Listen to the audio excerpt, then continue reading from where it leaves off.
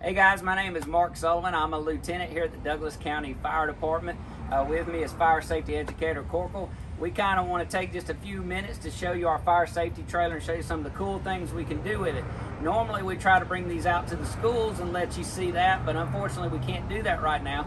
So if in the future you happen to see this set up at the mall or a store somewhere, we want you to come out and kind of see it for yourself. But for today, we're going to take you inside and we're going to kind of show you some of the cool things we can do to keep your family safe. All right, guys, let's take a trip inside. All right, now we're inside the kitchen area, inside our little fire simulator trainer, and we want to show you one of the things that it can do. And then Educator Corporal is going to kind of show you a lot of the cool things that this does in case you do get to come out and do it for yourself. But one of the things we always tell you in fire safety is you always want to make sure when the oven's on or when your parents are cooking something on the oven that you stay away from it. If you have a gas type grill like this, fire actually comes up out of the top of this. And that fire can burn you, it can catch your clothes on fire, or grease or water can splash up from the pot, so you want to make sure you stay away. Also, sometimes things inside the oven can catch on fire.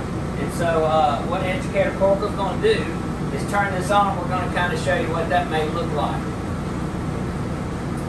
So here is a fire like if it was in the oven, you might see fire like this. The worst thing you can do is go open that door up. So if you go open that door up, you're going to let all the smoke out and the fire is going to come out, and then your smoke detector is going to go off. So you want to leave it closed, make sure your buttons are all, or knobs are all turned off, and then you get out of the house and you call 911. If the smoke gets too much and you can't see, you want to stop and get on the ground and crawl out of the house. Don't stand up and breathe all that nasty smoke. And then if something happens and your clothes do catch fire or your pants, you always want to stop, drop down to the ground and roll around so it'll put that fire out. But always stay clear of the oven when your parents are cooking. Don't play with it trying to see what it does. You leave that up to the adults. And now Educator Corporal is going to show you some of the cool stuff this thing does. And we hope you can come out and see us and actually get to do this in person because it's really cool. Hey guys, like the LT said, I'm fire inspector and safety educator Wesley Corkhill. I'm with the fire marshal's office. This thing has a few other options and features we can do. Obviously, we can't have time to demonstrate all of it. But a few things we can do is we have the option of doing some trash can fire over here. That'll kind of set your alarm off as well. Then we have a few other things like we have a smoking toaster here. That'll simulate, your toast being burnt in the morning. We have a microwave demonstration we can also show you. And this is in the event the metal or malfunction of the microwave actually happens. Alright. Then we've got a cool other thing where we've got a smoking outlet if we want to turn around right here.